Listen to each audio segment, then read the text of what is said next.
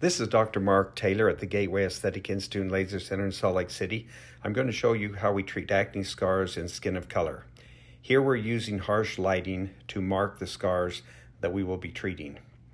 We then use dilute local anesthetic called tumescent anesthesia to make the area completely numb. We like to do a light blending chemical peel to make sure that all of the areas blend together after treatment.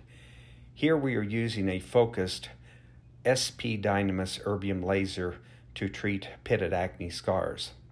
As we use the laser, we de-epithelialize the inside of the pitted scar and then it heals back together.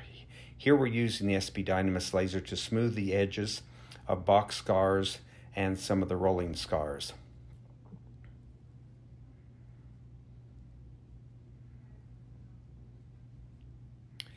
This is the Taylor Liberator acne scar subcision instrument that I invented.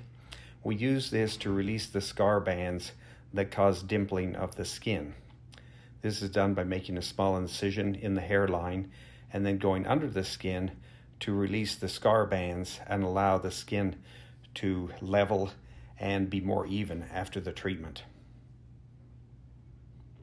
We then use the Fotona StarWalker laser with a fractional 1064 nanometer ablative mode and go over the area. This shows this patient 1 week and now 2 weeks after her treatment, and here she is about 3 weeks after the treatment. Thank you so much for watching.